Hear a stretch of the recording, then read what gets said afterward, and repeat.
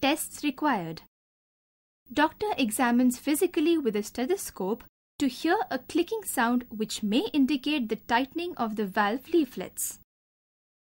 He will also see if there is a murmur which may indicate a leakage of blood because of the valve opening. Chest X-ray is done to study the size and shape of the heart and see whether there is anything that indicates a problem.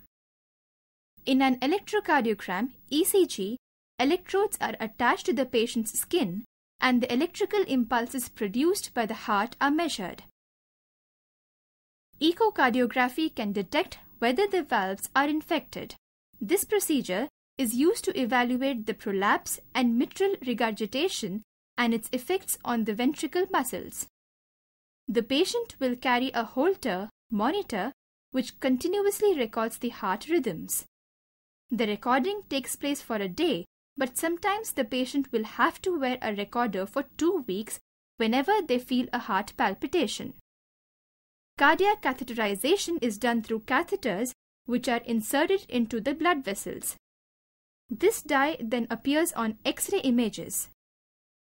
Doctors can use this information to see how the heart valves and blood flow is functioning and whether there is any leakage. The patient's heart is recorded while they exercise, usually on a treadmill.